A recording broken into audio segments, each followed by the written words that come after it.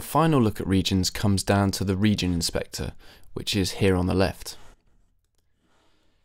It can be expanded and minimized by clicking this arrow. The region inspector gives you more options regarding the currently selected region. You'll notice that you get different options here depending on whether you've selected an audio or MIDI region. We're going to look purely at audio regions here because we'll look at the inspector for MIDI regions later in the MIDI chapter of these videos. The region inspector offers you a few extra functions for your regions. First of all, you can choose to loop them. This allows you to repeat your region without having to make lots of copies of it. This function can also be accessed for the current region by hitting the letter L.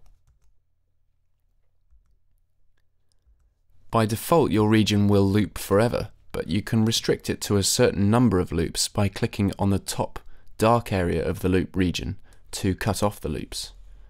And you can drag to extend the loops out or make fewer of them.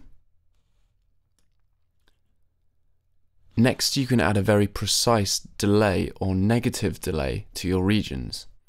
This means that your region will play slightly later or earlier than it appears to in your arrange page. This is usually used if you've done some recording with a latency on it, or perhaps if you're trying to correct a performance where the timing is uniformly early or late. You can select discrete values with the drop-down, but if you click and drag, you can make more finely spaced changes.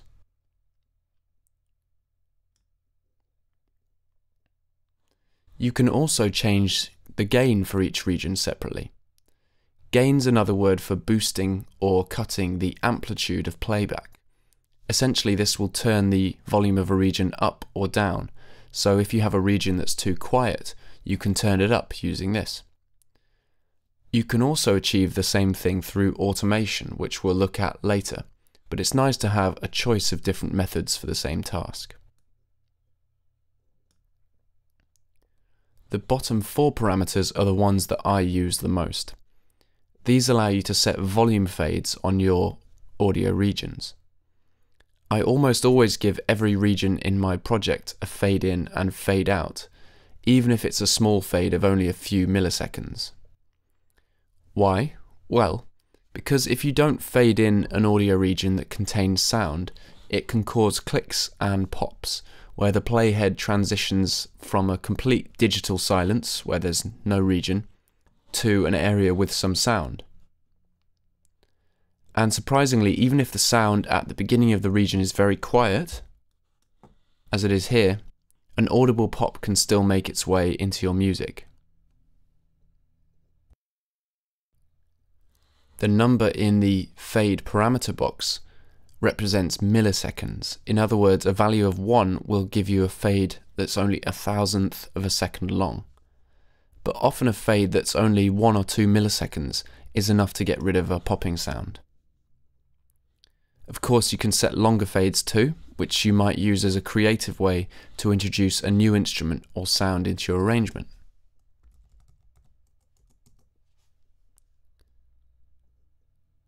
The curve parameter lets you give a positive or negative curve to your fade, which can sometimes sound more natural than a straight linear fade.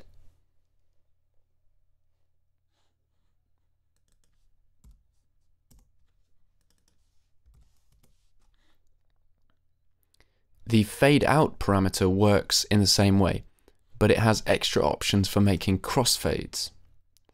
What's a crossfade? Well, we learned earlier that a track can only play one region at a time. If I overlap regions, then the playback will jump between playing the two different regions back.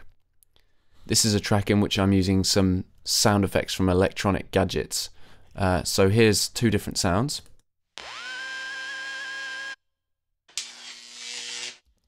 If I overlap the regions, and I'll just remove the fades on both regions,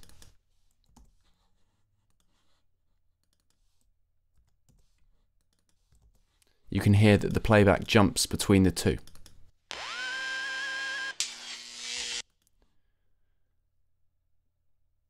can sound a bit nasty sometimes. However, if I select the first region and set a crossfade,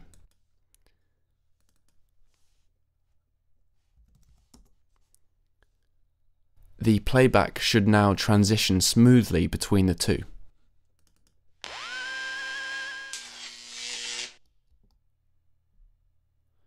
This might be useful if you're editing together two different takes of a performance and you need to seamlessly stitch the two takes together.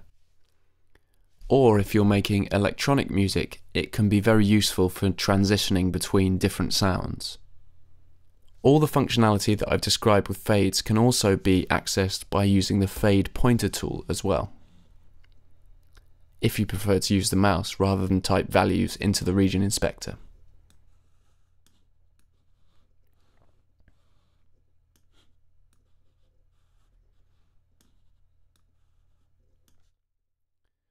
Now, there's quite a bit to take in about the region inspector, as well as about regions and the pointer tools in general, and you won't remember everything immediately. It takes practice to become familiar and fluent with these tools, and everyone develops their own personal style of using them.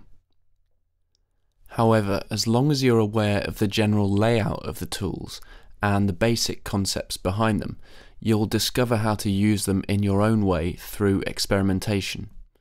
So don't be afraid to play with these tools to find out the best way of working for you.